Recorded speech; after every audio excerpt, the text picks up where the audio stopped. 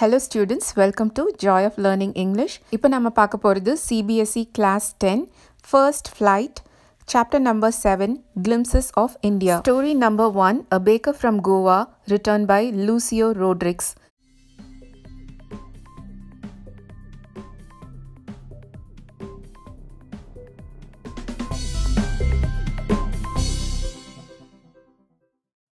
நம்ம இந்தியாவை பற்றி சொல்லும் போதே யூனிட்டி இன் டைவர்சிட்டி அப்படின்னு தான் சொல்லுவோம்.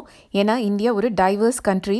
இங்கே நிறைய ஸ்டேட்ஸ் இருக்குது. ஒவ்வொரு ஸ்டேட்டுக்கும் ஒரு கல்ச்சர், பீப்புளெலாம் டிஃப்ரெண்ட்டாக இருப்பாங்க, லாங்குவேஜ் டிஃப்ரெண்ட்டாக இருக்கும், அவங்க லைஃப் ஸ்டைலும் டிஃப்ரெண்ட்டாக இருக்கும். கிளிம்சஸ் ஆஃப் இந்தியா அப்படின்னா இந்தியாவில் தெரிகிற இந்த மாதிரி காட்சிகளை நாம் ஒரு பார்வை பார்க்கலாம். Baker from Goa. பேக்கர் அப்படிங்கிறவங்க கேக், பிரெட் இதெல்லாம் ப்ரொஃபஷ்னலாக பேக் பண்ணுறவங்க. கோவா அப்படிங்கிறது உங்களுக்கு தெரியும், அது இந்தியாவில் இருக்க ஒரு சின்ன state. This is a pen portrait of a traditional Kovan village Baker who still has an important place in his society. Pen portrait அப்படின்னா ஒருத்தரை பற்றி ரொம்ப விரிவாக எழுதுறது. ஒரு கோவன் வில்லேஜில் இருக்க பேக்கரை பற்றி இங்கே நமக்கு ரொம்ப டீட்டெயிலாக சொல்கிறாங்க. பேக்கருக்கு அங்கே இருக்க சொசைட்டியில் எவ்வளோ ஒரு இம்பார்ட்டண்ட்டான பிளேஸ் இருக்குது அப்படிங்கிறத நாம் இந்த ஸ்டோரியில் பார்க்கலாம். Our elders are often heard reminiscing nostalgically about those good old Portuguese days, the Portuguese and their famous loaves of bread. இதை எழுதினது லூசியோ ரோட்ரிக்ஸ். அவரும் கோவாவை சேர்ந்தவர் தான்.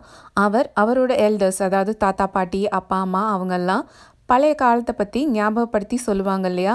Good old Portuguese days. Portuguese days அப்படின்னு ஏன் சொல்கிறாங்கன்னா, மேஜர் பார்ட் ஆஃப் இந்தியா பிரிட்டிஷ்க்கு கீழே தான் இருந்தது. நம்ம பாண்டிச்சேரி எப்படி ஃப்ரெஞ்ச் அவங்களுக்கு கீழே இருந்ததோ அதே மாதிரி கோவா போர்ச்சுகீஸ் கீழே இருந்தது. 1961 தான் கோவா இந்தியா கூடயே சேர்ந்துச்சு. போர்ச்சுகீஸ் இந்தியாவுக்கு வந்தப்போ அவங்களோட சேர்ந்து இந்த பேக்கிங் ஆர்ட்டையும் கொண்டு வந்தாங்க. அதுக்கு முன்னாடி இந்தியாவில் கேக், பிரெட் எல்லாம் சாப்பிட்ற பழக்கம்லாம் கிடையாது. இவங்கக்கிட்ட இருந்தால் இந்தியன்ஸ் எப்படி பேக் பண்ணணும் அப்படிங்கிறதே கற்றுக்கிட்டாங்க. மொத வந்த போர்ச்சுகீஸ் பீப்புளெலாம் எப்படி பேக் பண்ணாங்க, அந்த பேக்ட் பிரெட்டோட குவாலிட்டி எப்படி இருந்தது அப்படிங்கிறத பற்றி இப்போவும் ரோட்ரிக்ஸோட எல்டர்ஸ் எல்லாம் பேசிக்குவாங்களாம். Those eaters of loaves might have vanished, but the makers are still there. இப்போ போர்ச்சுகீஸும் கிடையாது. மொத பேக் பண்ண பிரெட்டை சாப்பிட்டவங்க எல்லாரும் போய் சேர்ந்துட்டாங்க. ஆனால் இப்போவும் பிரெட் மேக் பண்ணுறவங்க இருக்க தான் செய்கிறாங்க. அந்த பேக்கிங் ஆர்ட் கண்டினியூ ஆகிட்டே தான் இருக்குது. வி அப்படிங்கிறது கோவன்ஸ், கோவாவில் இருக்க people still have amongst as the mixtures, the மோல்டர்ஸ் and those who back the loaves.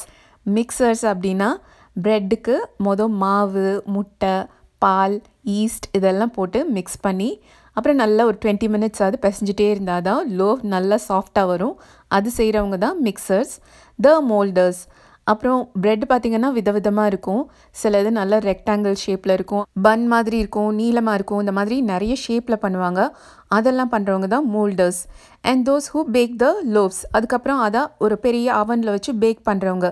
இந்த மாதிரி 3 விதமான பீப்புள் இதில் இன்வால்வ் ஆகியிருக்காங்க. Mixer, மோல்டர், Baker. Those age-old, time-tested furnaces still exist. இப்போல்லாம் நம்ம எலக்ட்ரிக் அவன் யூஸ் பண்ணுறோம். ஆனால் இன்னும் பேக்கரியிலலாம் பார்த்தீங்கன்னா ஃபர்னஸ் வச்சுருப்பாங்க. சுற்றி தீ எரியும், நடுவில் ஒரு அவன் மாதிரி இருக்கும், அதுக்குள்ளே ப்ரெட்டை வச்சு பேக் பண்ணுவாங்க. அது இன்னும் இருக்குது அப்படிங்கிறாங்க. The fire in the furnaces has not yet been extinguished. அப்போது அவங்க ஆரம்பித்தது இன்னும் தொடர்ந்து வந்துட்டே இருக்குது. அணையா அடுப்பு அப்படின்னு சொல்லுவாங்க. யார் எப்போ வந்தாலும் சாப்பாடு கொடுத்துட்டே இருப்பாங்க அப்படிங்கிற மாதிரி எப்போவுமே அந்த பேக்கிங் வேலை நடந்துக்கிட்டே இருக்குது. The thud and jingle of the traditional baker's bamboo heralding his arrival in the morning can still be heard in some places. இந்த ட்ரெடிஷ்னல் பேக்கர்ஸ், அந்த காலத்து பேக்கர்ஸ் எல்லாம் கையில் ஒரு பேம்பூ ஸ்டிக் மாதிரி வச்சுருப்பாங்க. அதில் மணி கட்டியிருக்கும்.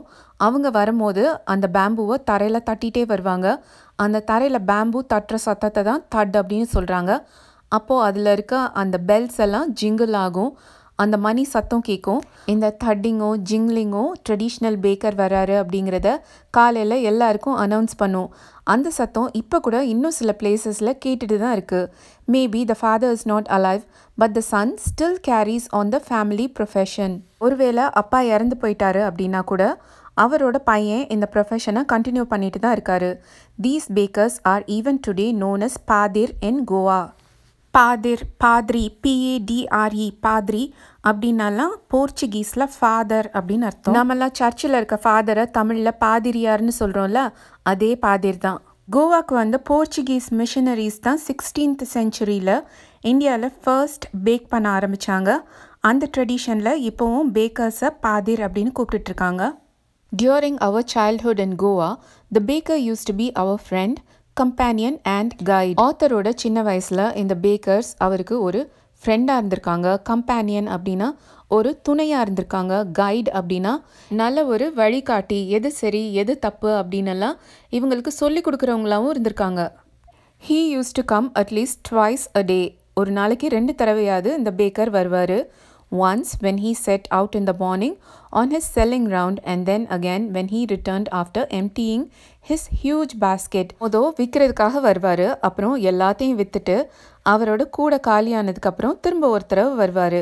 The jingling thud of his bamboo woke us up from sleep and we ran to meet and greet him. காலையில் குழந்தைங்கள்லாம் நல்லா தூங்கிட்டு இருக்கும் போது அந்த பேம்புவை தட்டும் போது அந்த பெல் சத்தம் கேட்கும் இல்லையா, அதை கேட்டு எல்லாரும் எந்திரிச்சிருவாங்களாம்.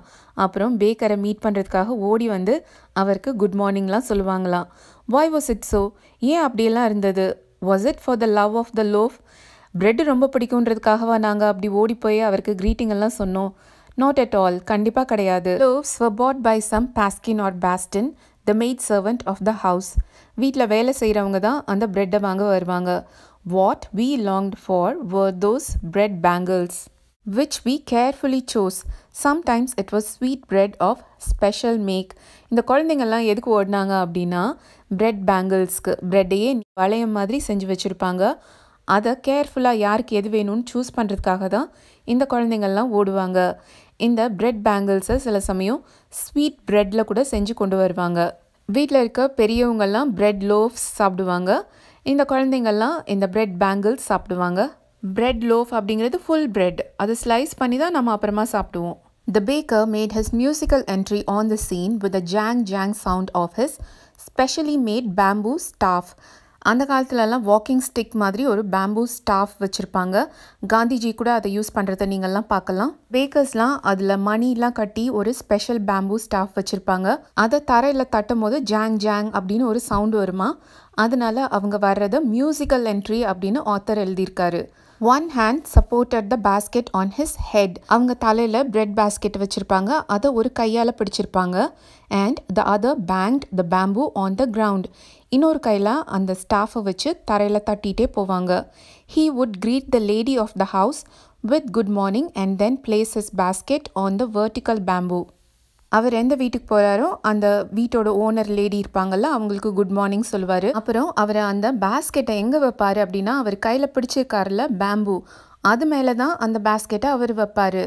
We kids would be pushed aside with a mild rebuke and the loaves would be delivered to the servant. Kids எல்லாம் அவரை சுற்றி நிற்பாங்க. தள்ளுங்க தள்ளுங்கன்னு லைட்டாக அவங்கள தள்ளி விட்டுட்டே அந்த வீட்டில் வேலை பார்க்குறவங்க கிட்ட பிரெட்டெல்லாம் டெலிவர் பண்ணுவார். But we would not give up. ஆனாலும் குழந்தைங்க விடாமல் முயற்சி செஞ்சுட்டே இருப்பாங்க. We would climb a bench or the parapet and peep into the basket somehow. இந்த குழந்தைங்கள்லாம் என்ன பண்ணுவாங்கன்னா ஒரு பெஞ்ச் மேலே இல்லைனா காம்பவுண்ட் வால் மேலே ஏறி நின்று அந்த பேஸ்கெட்குள்ளே என்ன இருக்குன்னு பார்ப்பாங்க. I can still recall the typical fragrance of those loaves. அந்த ஃப்ரெஷ்ஷாக பேக் பண்ண ப்ரெட்டோட ஸ்மெல் எப்படி இருக்கும் அப்படிங்கிறத இப்போ கூட அவரால் நினச்சி பார்க்க முடியுது, ரீகால் பண்ணி பார்க்க முடியுது. Loaves for the elders and the bangles for the children. பெரியவங்களுக்கெல்லாம் bread loaves, சின்ன குழந்தைங்களுக்கெல்லாம் bread bangles. Then we did not even care to brush our teeth or wash our mouths properly. And why should we? காலையில் எந்திரிச்சு பல்லு கூட விளக்காமல் சரியாக வாய் கூட கொப்பளிக்காமல் வந்துடுவாங்களாம். ஏன் அதெல்லாம் செய்யணும் அப்படின்னு கேட்குறாரு. Who would take the trouble of plucking the mango leaf for the toothbrush? அவங்கெல்லாம் டூத் ப்ரஷ்ஷாக அந்த காலத்தில் மேங்கோ லீவ்ஸை யூஸ் பண்ணியிருந்திருக்காங்க. எதுக்கு போய் அதெல்லாம் பறிச்சுட்டு. And why was it necessary at all? அதெல்லாம் முக்கியமாக என்ன? The tiger never brushed his teeth. Hot tea could wash and clean up everything so nicely after all. ஒரு கப் ஹாட் டீ குடித்தா அதுவே எல்லாத்தையும் க்ளீனாக கழுவிடும். Marriage gifts are meaningless without the sweet bread known as the bowl. Just as a party or a feast loses its charm without bread. ஒரு party இல்லைன்னா ஒரு விருந்தில் எப்படி பிரெட் இல்லை அப்படின்னா அது ஒரு நல்ல பார்ட்டியாக இருக்காதோ, அந்த மாதிரி மேரேஜ் கிஃப்ட்ஸ் கொடுக்கும் போது அதில் போல் அப்படிங்கிற ஒரு ஸ்வீட் பிரெட் இல்லை அப்படின்னா அந்த மேரேஜ் கிஃப்ட்டுக்கே எந்த அர்த்தமும் இல்லாமல் போயிடும். Not enough can be said to show how important a baker can be for a village. ஒரு வில்லேஜுக்கு ஒரு பேக்கர் எவ்வளவு முக்கியம் அப்படிங்கிறத நம்மளால் விளக்கி சொல்லவே முடியாது. The lady of the house must prepare sandwiches on the occasion of her daughter's engagement. The lady of the house அப்படின்னா ஒரு வீட்டில் முக்கியமான லேடி யாரோ அவங்க அந்த வீட்டில் யாராவது ஒரு பொண்ணுக்கு என்கேஜ்மெண்ட் நடந்ததுன்னா அதுக்கு சாண்ட்விச் பண்ணியே ஆகணும். Cakes and pollen hours R a must for Christmas as well as other festivals. Christmas அப்போது அப்புறம் ஏதாவது முக்கியமான ஃபெஸ்டிவல்லாம் வந்ததுன்னா அவங்க கேக்ஸ் அப்புறம் போலன் ஹார்ஸ் அப்படிங்கிறது ஒரு குக்கீஸ் இதெல்லாம் கண்டிப்பாக பண்ணியே ஆகணும். Thus the presence of the baker's furnace in the village is absolutely essential. அதனால் அந்த பேக்கரோட ஃபர்னஸ் அந்த வில்லேஜில் இருக்கிறது ரொம்ப ரொம்ப முக்கியம். நீங்கள் ஞாபகம் வச்சுக்க வேண்டியது மேரேஜ் கிஃப்ட் கொடுக்கும்போது போல் கொடுக்கணும். பார்ட்டி இல்லைன்னா ஃபீஸ்ட் அப்போ பிரெட் கண்டிப்பாக இருக்கணும். டாட்டர் என்கேஜ்மெண்ட் அப்போ சாண்ட்விச்சஸ் கண்டிப்பாக செய்யணும். Christmas other ஃபெஸ்டிவல்ஸ்க்கு cakes and pollen hours இதெல்லாம் கண்டிப்பாக இருக்கணும். Baker or bread seller of those days had a peculiar dress known as the kabai. அந்த காலத்து பேக்கர்ஸ்லாம் ஒரு வித்தியாசமான ஸ்ட்ரேஞ்ச் ட்ரெஸ் போட்டிருப்பாங்க. அந்த ட்ரெஸ் பேர் Gavai. It was a single piece long frock reaching down to the knees. Gavai அப்படிங்கிற ட்ரெஸ் எப்படி இருக்கும்னா ஒரு சிங்கிள் பீஸாக முட்டி வரைக்கும் கவுன் மாதிரி இருக்கும், ஒரு ஃப்ராக் மாதிரி இருக்கும். In our childhood we saw bakers wearing a shirt and trousers which were shorter than full length ones and longer than half pants. ஆனால் ஆத்தர் சின்ன பையனாக இருக்கும்போது பேக்கர்ஸ் என்ன ட்ரெஸ் போட்டிருந்தாங்கன்னா அவங்க ஒரு ஷர்ட் போட்டிருப்பாங்க.